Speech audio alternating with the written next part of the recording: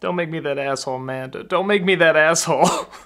Don't make me that asshole that doesn't recommend Wreck-It Ralph 2. Okay. If you got kids, they'll probably like this fine. If you saw the trailer for this movie and you're like, that looks like a lot of fun, I laughed at the trailer, I had a good time, you'll probably like this fine.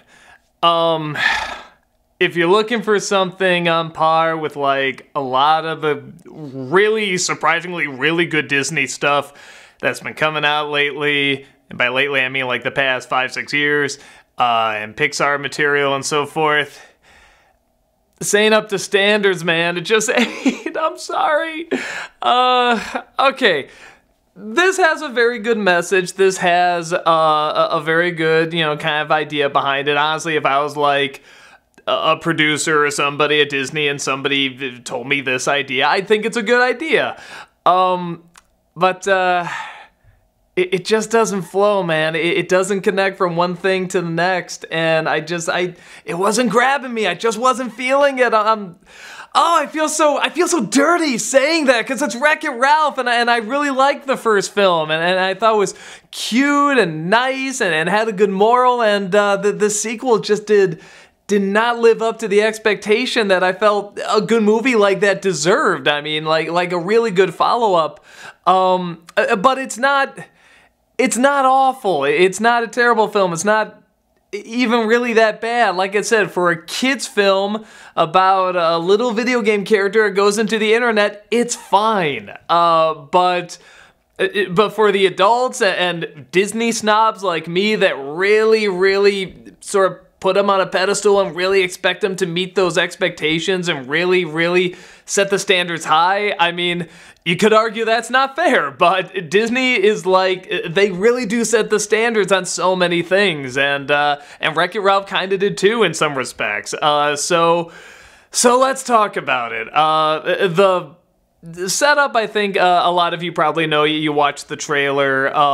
It's Ralph and Penelope go into the internet. Her game is going to be turned off unless they can get this new part on eBay, or as he calls it, eBoy, he comes up with a bunch of different names. So they have to go get the part, somehow come up with money to pay for this part because they put like a ridiculous amount of money on it to win it. And they find all sorts of various ways they can make that money online. Honestly, if it was this easy, I feel like a lot of other people would have done it. But I guess it kind of makes sense because they kind of stumble into it. And this is part of the problem. Okay, so they go to something called BuzzTube, and it sort of ties into all the things that like are big memes and sort of these funny little videos and stuff like that. And it's one of those things where it's like, but they can't say BuzzFeed and they can't say YouTube, even though they're in the movie. They're like in the background. There they are. They can't really connect it to that, and that's part of the problem. That's a very small part. So they have to get the money to get this part to save her game, Penelope's game. But then that's kind of abandoned. That's kind of not a thing anymore. They just kind of forget about it. And not even really forget about it, just something else kind of catches their interest, and then that becomes the story. And that's one of the major problems of this, is that it just kind of, with the first film, you get it. He's sick of doing the same thing over and over. He's sick of being the bad guy, not even doing the same thing over and over. It's just sick of being the bad guy, and so he wants to be the hero, and everyone can identify with that, so he has to go and, get something that recognizes him as a hero, and he comes across this, goes into a different realm and comes across this little kid that he befriends, and even though he doesn't become the hero in the way he thought, he becomes a hero in a different way to this kid. And in the movie, he still has the little medal, the little sugar cookie medal, and it's very cute. Everyone can identify with that. This starts off, our world is gonna disappear, we need to save it. Identifiable, we can all relate to that. And then suddenly halfway through, It's about, nah, I think I belong here now. This is my new home. I want to be here. And it's about another person accepting that. And the thing is, it's not like it doesn't set it up at all. Like they are dropping kind of hints in there, but it's kind of done in a way that doesn't feel natural. For example, the character wants to go and be somewhere else. Feels like in the previous film, this was the character that wanted to belong, was an outcast, and wanted to actually belong somewhere, and finally gets, you know, to that place that they want to be at the end. Where the other character is okay doing the same thing, has done the same thing over and over, just wants to be, is seen as something greater than what he is. It's seen as, get some recognition. So I feel like this should have been switched. The character that wants to go into another realm should probably be the other one in this. It should probably be switched around. And I think that's one of the big problems, is that it doesn't feel like what the characters are doing kind of goes along this natural journey that, like, a character should be going through. They kind of say, well, I'm feeling this right now, and then something comes along to, help them with that, where it doesn't feel like they really went through a long journey. They went through sort of all these different stepping stones and these sort of twists and turns that really tie into their character that would lead them to this. It just sort of seems like they said they want this now. And everything in this just kind of jumps from, well, now we're going to do this thing. Well, now we're going to do that thing. Well, now we're interested in this. Well, now we're interested in that. And it kind of goes back and forth constantly until we go from, I don't want to lose my home, to I don't want to lose my friend, who, no, even that's not right. It's I don't want to lose my home, to now I want this home, to hey, I'm okay with everything, to hey, I don't want to lose my friend. And it's kind of these different elements that are interesting elements that can be made, really cool if they stuck to just one of them, but they're kind of throwing these four different puzzle pieces in there, and they don't quite match up. And the internet itself in this, you've seen everywhere. This is every sci-fi show, cartoon, comic, whatever, that has said, let's turn the internet into a world. It's all of that, and you've seen it, except it's Disney. So you can't add the edge to it. Like Futurama, that's a great example. It went into going to the internet, and there they are, and it looks exactly like how it does here, like every person that does going into the internet looks like. But Futurama, that's for adults, so they can get away with a lot more adult jokes, and they can really address stuff on the internet. Here, when they go by Twitter, what great commentary you could do with that. They don't, because it's Disney, so you just see some birds flying around, and you see a bunch of pictures of, like, Grumpy Cat being passed around. That's their Twitter commentary. YouTube is somewhere in the background, but even when they do their satire of, like, YouTube and Facebook and just kind of social media in general, it's just kind of along the lines of, like, well, just getting a lot of shares is good, and even like Ralph goes and looks at the comments, which, as everybody knows, you never read the comments, but you can't go, with comments, you have to go all the way, or you have to go something beyond Disney, with this. The movie's friggin' PG, and it's like, why not? You know what? I don't even know that. I'm just assuming it's PG, because every G movie is PG now for no reason except to get slightly older kids in there to think it's cool, because, Disney used to be really good at saying, hey, we're G and we don't care, we're doing our own thing, but now they gotta put the P in front of there because, I don't know, they throw in a foot-sized joke like in Frozen, it suddenly has to be PG. It's totally dumb, but shit, I hope this isn't G now, because I'm really gonna look like a dumbass. But regardless, I'm getting off track.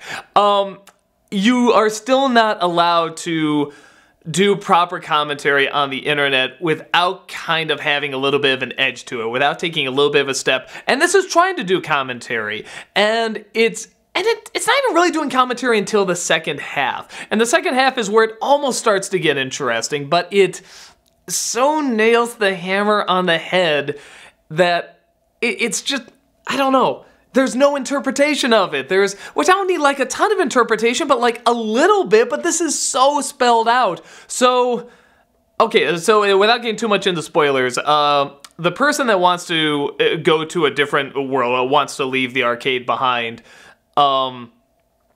you know, the other friend doesn't want that person to go. So they want to corrupt the game. They want to glitch it up. They want to ruin the world. Which is already a really douchey move. You know, somewhere the other person says, this isn't what true friends do. And I'm like, yeah. It's a really unrelatable thing. Like, it's one thing to not want a friend leave, but you are just going to this really bizarre extreme that also seems really out of character, and I just wasn't liking this character now. I mean, it's one of those things where you're kind of watching it and like, well, why am I supposed to be rooting for this person now? I don't like this person doing this. I mean, this person seemed really cool, and it just doesn't seem like what this person would do. So, so they have to go in and corrupt the system and get the, again, subtle commentary. They have to look for insecurities in the system. In the internet, they have to look for insecurities. Get it? Get it? Like, as you could have just said problems. You could have even said glitches, like tying it back to Penelope or something, but it's like, no, they said insecurities. And just guess where that's gonna go. Just take a wild guess where that's gonna go with the internet and program insecurities. It goes exactly where you think it's gonna go. So you get a little bit of creative imagery with multiplying the insecurity. Again, I won't give too much away, but it results in another giant monster. And again, it's one of those detailed giant monsters, I'll give it that, where when you look really close at it, you see what makes it up, and it's actually kind of creepy, which I enjoy. And on the one hand, it's like there's no true villain in this, and I like films that do that, where, you know, it could be so easy to put a villain in there, but they don't necessarily do it. But at the same time, this is weirdly a movie that could have used a true villain, because the way they sort of put all the blame and insecurity on this one character just seemed really out of nowhere. I mean, I guess they're building it up a touch, but connected to the last movie and even the beginning of this movie, like, it just doesn't connect. Like, this is something that would destroy a friendship. And maybe that's just cynical me talking about it. I don't know, but it's one of those things where I'm like, I'm just watching this and it's like, again, if this realm existed and this world existed and someone did this to me, like, I'd be like, no, this person's out. This person's unstable. I can't be friends with this person. So just the idea that we're supposed to still relate with this relationship, with this connection, after this one character does something really bad, I don't follow it. I did not make that connection, even though, I mean, the analogy they're making about insecurities, not a very vague analogy, but, you know, the analogy they make is legit and it is interesting, but if you really want to do this, you kind of have to go several steps further. I was gonna say all the way, but it's like the internet is so popular and so everywhere, like, I'm like, oh, okay, you can take one or two steps back, but this is just, I don't know, you can't do it in this Disney kind of fairy tale realm.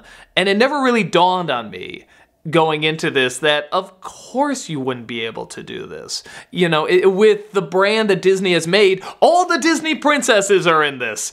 Of course you're not going to be able to dive into the real pros and the real cons of the internet, you know? And it's something where if you're watching the trailer for this and you're not laughing that much, you're gonna get the same experience with the movie. When I was watching the trailer, I was like, man, I mean, it's Wreck-It Ralph, so I mean, it's gotta be good, but man, they sure do show a lot of the princesses in there. Like, that really goes on a long time, and it got a few laughs, but man, and nothing that major. That's like the funniest part of the movie.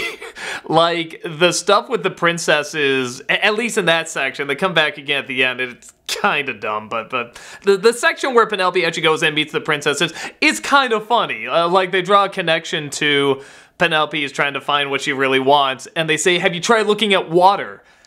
And I didn't get that. And then they said, well, no, all the princesses, we suddenly realize what we want and we sing a song when we look at water. And I thought about it, and they kind of listed a few examples. I'm like, that's a really good point. I never thought about that. That was like actually really, really funny.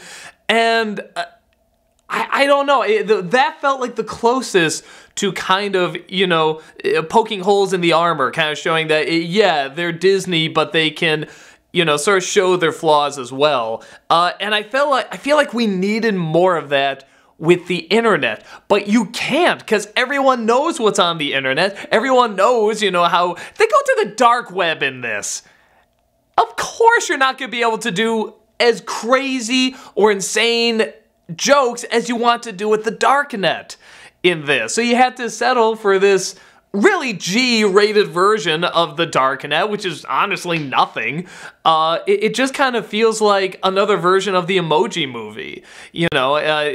Honestly, okay, I can't say the Emoji Movie made better analogies. I won't go that far.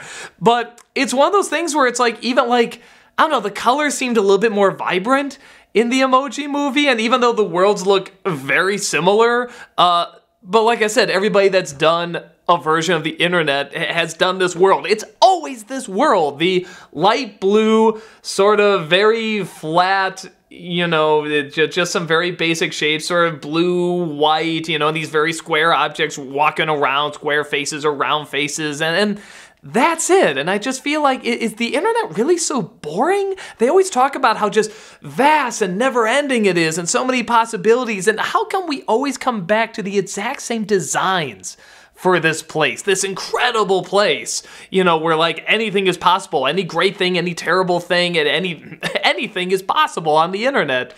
And we keep coming back to the same setup.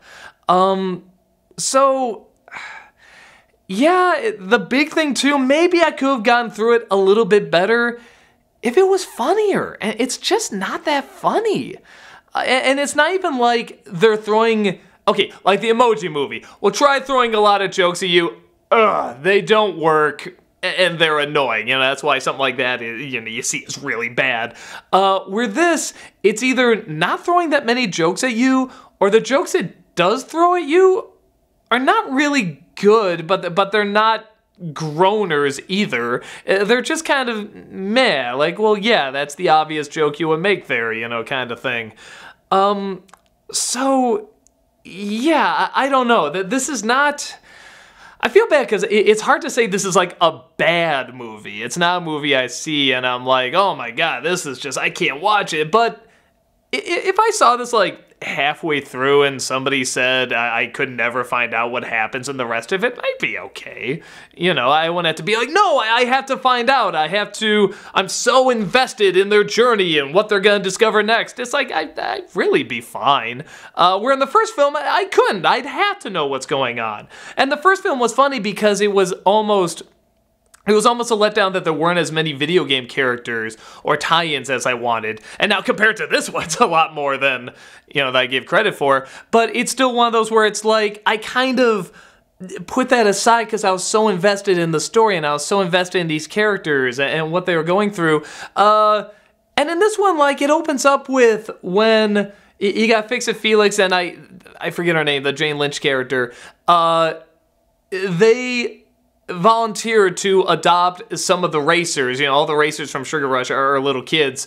So they volunteer to adopt them. And I'm like, this is gonna be funny. This is gonna be really hilarious. Oh my god, like this couple is already so funny. This tiny little Fix-It guy and this giant warrior woman, and they're together, the total opposites.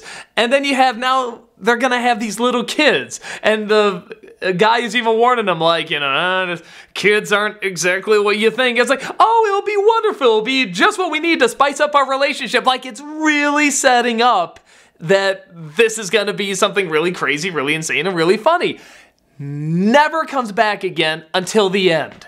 Like, why even have that there? Why have that set up if you're never gonna do anything? And why build it up if you're not gonna constantly deliver? with the jokes. And there's one joke at the end, and it's cute, but it's like, why have that set up? Why even have them in the movie? So, yeah, and the other characters they discover in this, the only one that got a legitimate laugh out of me is this character named Gort. And he never says a thing. He's a throwaway joke. Honestly, I doubt anyone else will laugh at him, but he made me laugh because, like, it's this guy who's he's this shady, guy who sells ads, and make money playing video games and stuff. And just whenever he needs something, he goes, Gort! And it's just this little guy whose eyes look this way. You don't even see most of his face. And when he hands something to someone, especially if they're tall, his arm just slowly and awkwardly reaches out and gives it to them. And it just goes totally quiet. And it's so weird and so uncomfortable. I love it. Like, to me, that felt like the internet. Like, that's a lot of the internet. But, yeah, outside of that, like, any kind of commentary, outside of the end, which works okay, with the insecurity thing. Again, it's very on the nose, but it's not a bad lesson. But everything else about going to, like, BuzzTube or BuzzFace or FaceBuzz, whatever it was called, it just seems like stuff that not only have we seen in other places, but we've seen in the Emoji Movie. Like that's... Wreck-It Ralph shouldn't have to steal from the Emoji Movie. It just seems like this has been done. So yeah, for me, this was kind of a letdown. I guess I shouldn't have been that surprised because, again, it is Disney. I mean, think about this. Disney trying to tackle the internet. Like, this is kind of destined to be very bland and blasé. But at the same time, like, they tackled the Hunchback of Notre Dame, and I thought that was great. There's a lot of things that didn't work in it, but I thought it was great. So maybe I was thinking this would be something similar. Like, they would be smart enough to jump through those hoops and over those hurdles, in their own clever way, their own imaginative Disney way. And it didn't quite work for me. And a lot of that comes down to I just did not connect with the character's journey and what they were working towards. I worked with their connection okay for a little bit, between Ralph and Penelope. I thought, particularly in the first, 10, 20 minutes, they had a really nice connection. I like seeing them hang out and going to different games and stuff. But that made it all the more strange when you see, the breakup, in the last third. And like I said, that really out of character thing that happens. In the first film, one character has to do something, has to, destroy this car. And everything has so logically built up to why that character has to do that, and why the character felt like that this was the right thing to do. And it's one of those things where it's like, yeah, I know this part in the movie where they kind of have to hate each other, but you see how that character got there. And this one you really don't. It's just, well, I don't want to see this person go, so I'm just going to ruin the thing they love. And that's just like, no, they're too good of friends for that. Like, they understand each other more than that. And we had a whole movie showing that. So, yeah, that just did not, that didn't connect with me. It just did not pull me in. But if you're just looking for a little waste of time to show your kids that has an okay moral that, I don't know, especially with, kids going on the internet younger and younger, I mean, it might not be a bad thing to show them. It's like, yeah, it's fine. And if you watch the trailer and you laughed a lot, it's those kind of jokes throughout the whole thing, so you'll probably dig it. But for me, I didn't laugh much at the trailer, and I really thought the movie was going to be better. I really thought it was going to find more clever ways to work within their disadvantages of being a super family-friendly kids film and yet talking about the internet. But it really didn't. I felt like this film needed, 2 more solid rewrites. The ideas are there. They're good ideas. But they just were not fleshed out enough. So, yeah, I'm really sorry. I feel awful because I love Wreck-It Ralph, and this film's getting great reviews, man. It's right now it's at 96%, something like that, and it just was not sucking me in, and I really wanted to be sucked in by this movie because I love these characters. I love the idea of them going to the internet, but I feel like the Disney brand was stopping them from really making some legit good commentary. And the disadvantages they had to work through just shined all the more in this. And I feel like they really had to make some sacrifices to the characters that I really like to sort of tie into this brand that they have, to make a message that's not a bad message, but you had to sacrifice a little bit of what makes the characters likable and relatable. I mean, it's okay to not necessarily like a character, but you had to be able to relate to them. I just felt like this was not relatable. So, I don't know.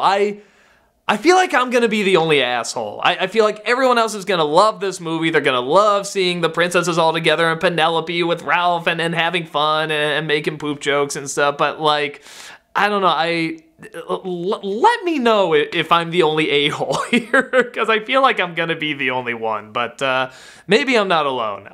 But I feel like I'm going to. But nevertheless, if you really dug it and you really enjoyed it, enjoy it. There's really nothing like harmful or bad in it. I mean, like I said, the only thing I kind of take a little bit of issue with that might be a little dangerous is, again, sort of like how easily the friends kind of forgive each other, where one friend did something really bad, in my opinion. Like, the way they create this world and the environment and what this character does, I think is really friggin' bad, and it's hard to relate with, but maybe that's just me. So, yeah, guys, that's about it. Again, I'm sorry I couldn't be more positive on this movie, but yeah, I can't help what I feel, man. So, yeah, that's about it, and I will talk to you guys later. Take care.